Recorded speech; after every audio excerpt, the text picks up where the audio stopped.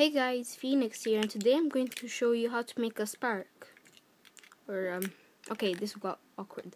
Okay, so first of all, you will need one 9-volt battery. Yep, right here.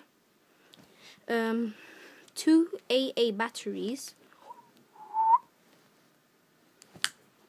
And one magnet. Yep. And where is that? If you have an iPhone, this would come with it. It is that little thing that you insert inside your iPhone. And take out the chip, put in a chip. Okay, yeah. So first of all, you need to take your magnet, put it like this, get both of your AA batteries, and the side with the little nub stays up, and it stays like this. 1 second. Ow. If I can do it properly.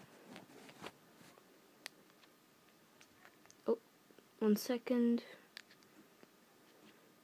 Like this.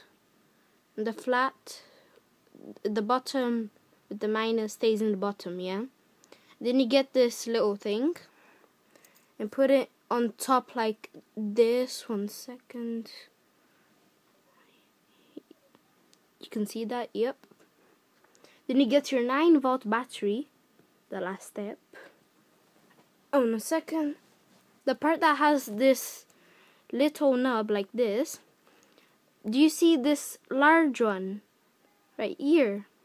You put it on the left one, like this, and you put the other one on top of it, and then it should make a little spark. 1 second. And it got ruined. Okay, here.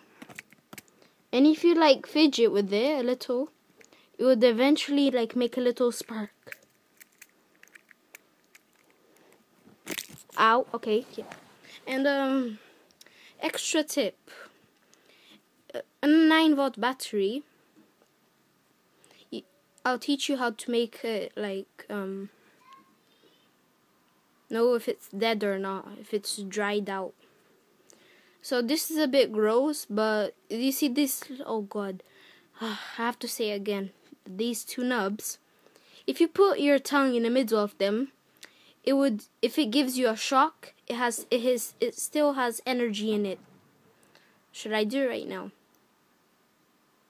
Ow! Ow.